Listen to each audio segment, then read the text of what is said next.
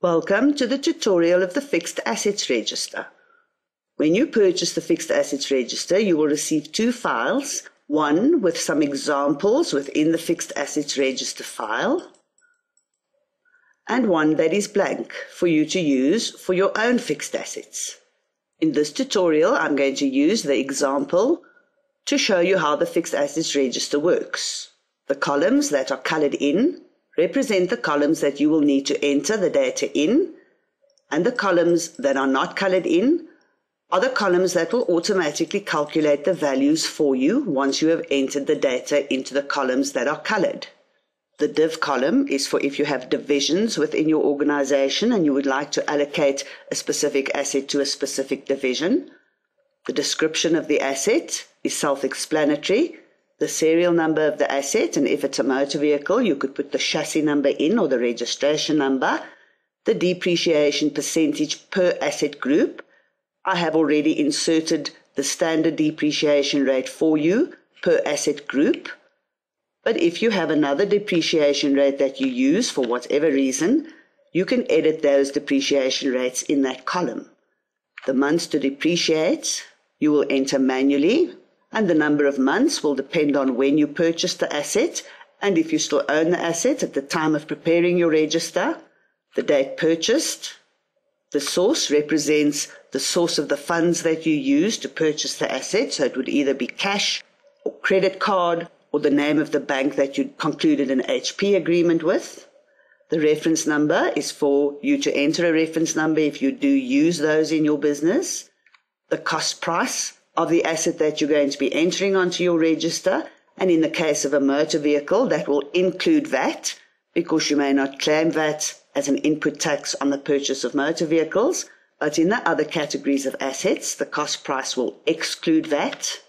The additions current year column will be for the cost price of the asset if you have purchased it in the current year that you are preparing your asset register. If the asset was disposed of within the year that you are preparing the asset register, you will enter yes, and if it wasn't disposed of, you will leave it blank. The cost of the disposal will then be the original cost price of the asset, and that will be calculated automatically once you enter the word yes. The total cost at the current year end then adds up the cost price of assets as at the prior year end, plus the additions, will then automatically give you the total cost as at the end of the current year that you're preparing your asset register for. The accumulated depreciation for the prior year end. The first time you use this product, you will need to enter that figure yourself. In the months and years to follow, this Excel file will calculate that for you automatically. I have also entered a formula for this one in particular to help you if you need to calculate the accumulated depreciation for the prior year end of your assets, if you don't have that figure handy, to use to calculate your own accumulated depreciation as at the prior year end in terms of the year that you're currently preparing it for, the first time you use the product. The depreciation current year will be calculated automatically for you. The accumulated depreciation on disposal will be calculated automatically for you if you've entered yes in the disposal column. The accumulated depreciation for the current year will be calculated for you. And in this case, there is no accumulated depreciation at the current year end because this asset was disposed of. So it automatically calculates 0. The book value is then automatically calculated. The date that you disposed of an asset, you will need to enter manually. The amount that you sold the asset for, if applicable, you will enter manually, and the file will calculate the net profit or loss for you automatically. So let's go and enter another asset in the motor vehicles category, just to walk you through the process. Let's enter the description of this car as cute car. You, of course, will enter the brand name and the model, and perhaps even the model year of the car. As much information as possible is always good. The serial number, like I said, either the chassis number or the registration number in the case of a motor vehicle. Depreciation percentage, you either leave it as standard or you change it to this particular rate that you use in your business. The months to depreciate will rely on when we purchased this asset. So you'll need to complete the date purchased, and if you disposed of the asset in the current year, you'll also need to complete the date of disposal and enter the word yes before you can enter the number of months to depreciate in the current year. And I'll explain that to you now. So let's say that we purchased this asset in the year 2008 on the 14th of March. And we like Bank Tut, so let's enter that we purchased this asset also from Bank Tut on HP. The documentation on the HP agreement indicated that the vehicle price including VAT is 110,000, for example. Now this cost will go into the cost price as at the prior year end because we didn't purchase it in the current year since we are doing this fixed assets register for February 2010 and this asset we purchased in 2008, so it will be a cost price in a prior year end and not an addition in the current year. If disposed current year, enter yes. Let's not dispose of this asset in this example. Cost of disposals will then be 0 for the current year. Total cost current year will then be calculated automatically from the figure we entered there. And accumulated depreciation prior year end. This is the first time you're using the product, so you'll need to calculate that. And by the way, the reason these two don't have any accumulated depreciation for the prior year end is because we only bought these assets in the current year. So there wasn't depreciation as at the end of the prior year. But this one there will be because we purchased it in 2008.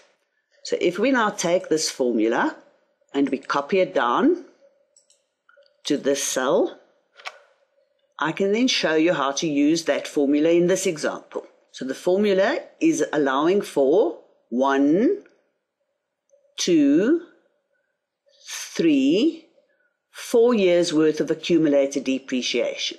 We purchased this asset on the 14th of March 2008.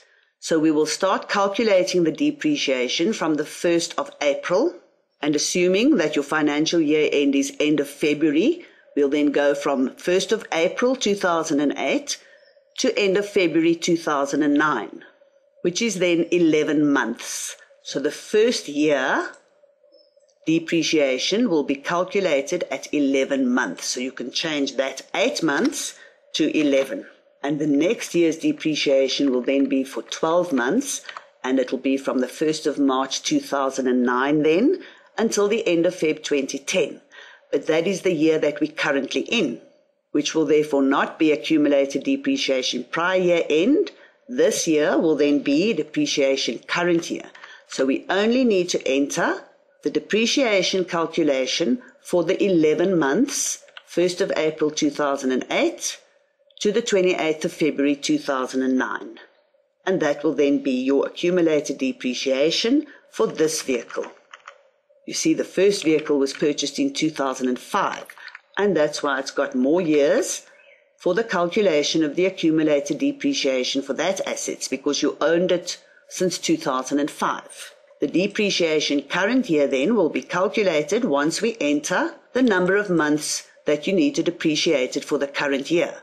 And you still own the asset, and you purchased it in the previous year, so therefore the depreciation for the current year will be for the full 12 months, from the 1st of March 2009 to the 28th of Feb 2010, which is the period that we are preparing the fixed assets register for.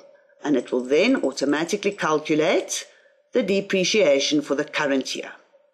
We haven't disposed of this asset, so it calculates nothing for the accumulated depreciation on disposals. The accumulated depreciation current year end will then add the prior year's depreciation to the current year's depreciation and automatically give you that total.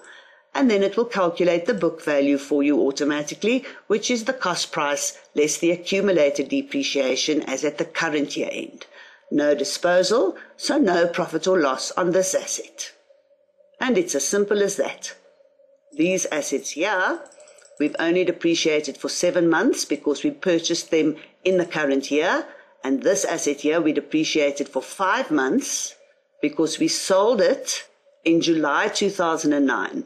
So the depreciation can only be calculated for the number of months that you own the asset. So the 5 months then represents March 2009, April, May, June. We sold it end of July, and therefore will depreciate for 5 months.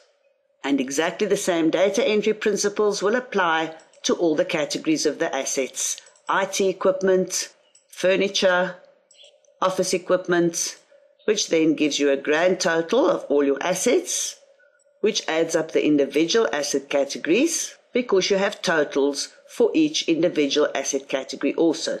The fixed assets register can be integrated into all the other products that are offered by FIG. The cash book product caters for the capturing of all journal entries like depreciation. So we can integrate the fixed assets register into the cash book product where you do your journal entries. And we can integrate into the trial balance and the income statement and the balance sheet right up to cash flow. Please just request whatever integrations you need for automatic updating of any of those products from your fixed assets register. Any questions, any further development that you need, any support, please don't hesitate to pop us an email. I hope to speak to you again very soon. Ciao for now.